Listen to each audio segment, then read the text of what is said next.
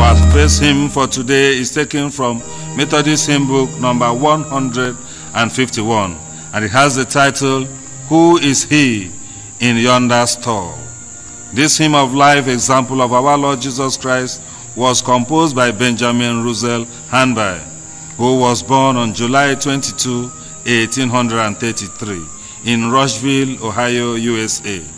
He was an American composer, educator, and pastor who wrote approximately 80 songs.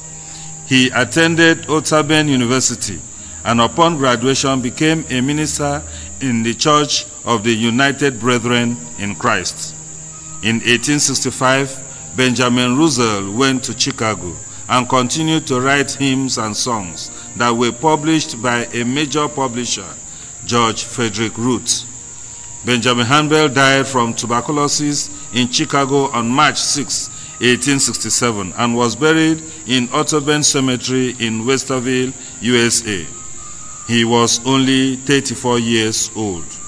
The tune for this hymn, called Who is He, was provided by Benjamin Russell Hanby, the composer.